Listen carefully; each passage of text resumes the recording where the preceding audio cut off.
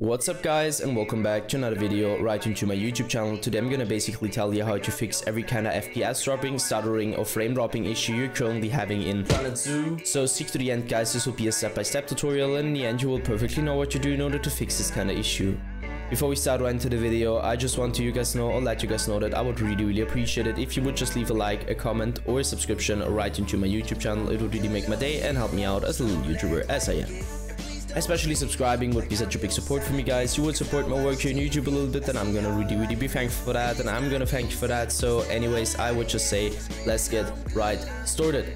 So the first step I would recommend doing for everybody is gonna be to simply navigate to the very bottom of your screen, where you're gonna right click your taskbar and open up your task manager.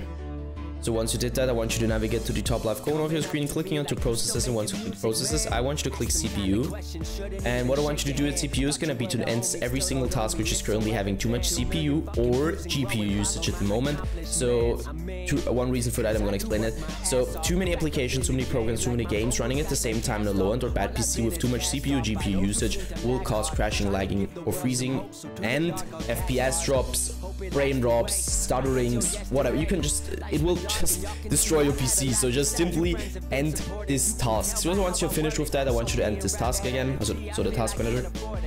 Afterwards, navigate to the bottom left corner, click on the Windows symbol, open up your settings, hit gaming, so this one, and I want you to stick around the Xbox game bar, where I obviously want you to turn this off because the Xbox game bar doesn't really come with any benefit besides impacting your performance really bad. So just simply turn this off.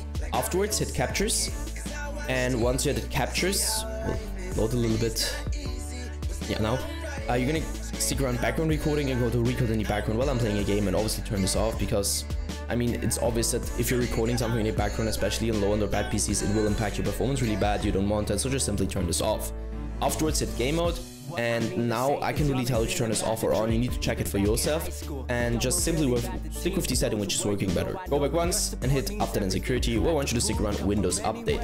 And I know guys, it's gonna sound a little bit basic, but trust me, updating every single driver you could possibly update on your PC will help you a lot of every kind of issue you're currently having, and also with FPS drops, frame drops and stutterings. So download the latest version of Windows, and once you're finished with that, I want you to simply end this task and search for your graphics card driver application on your PC or your browser, and download the latest version of your graphics card driver just to provide the best possible performance in general for your PC. That's it for the video guys. I hope that I could actually help you out of this one. If it was like that, just leave a like, a comment or a subscription. I'm gonna really be thankful for that, and I'm gonna thank you for that. So anyways, I would just say have a nice day, see you at the next one, and bye.